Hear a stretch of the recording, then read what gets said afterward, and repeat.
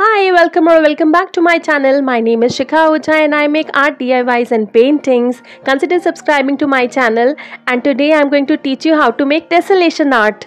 So for this, first of all, you have to use a scale and pencil and make margins on the left and right side and remove the extra lines. And now you have to just mark 1 centimeter from top to bottom line. You have got two lines here. So we are going to start with the top to bottom line, and I am marking 1 centimeter, 2 centimeter, then 3 centimeter, then 4 centimeter, and so on. I am going to mark it till 15 centimeter point. See, it's 15 centimeter. Now we are going to do the same to the top line also.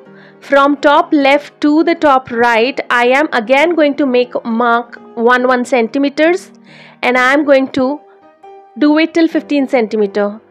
Now I am going to make another 15 centimeters to make a straight line, and I am going to complete the box.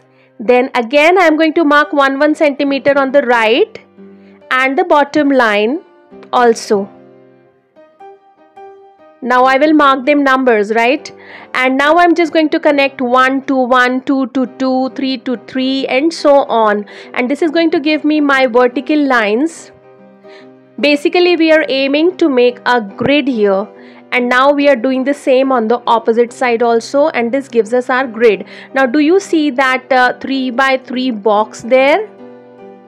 So in that you have to mark these lines as I'm showing you, and you have to darken them using your scale and pencil.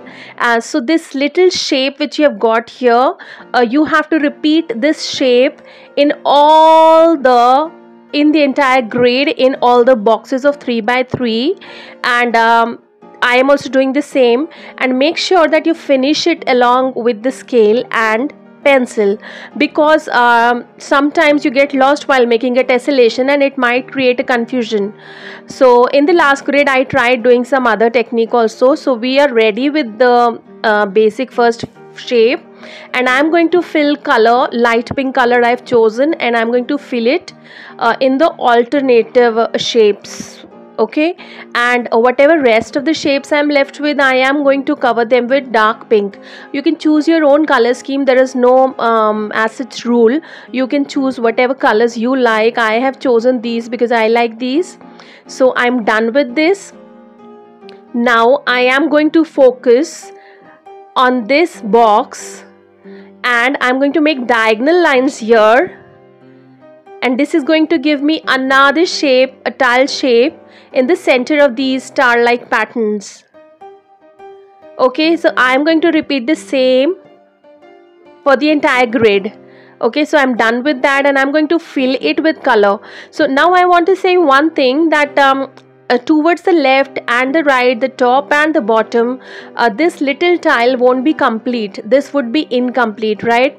So I have chosen blue color, and I'm just coloring it with this blue color because I feel that it is going to give a very nice contrasting color to the entire grid, which is going to be dominant and bright and beautiful too. Okay, so this is what I have to do. And do you notice that there is this white shape which is left, and that is also a geometrical shape, that is also a kind of pattern. So I hope this video is very helpful for you, and I'm quite happy with the result.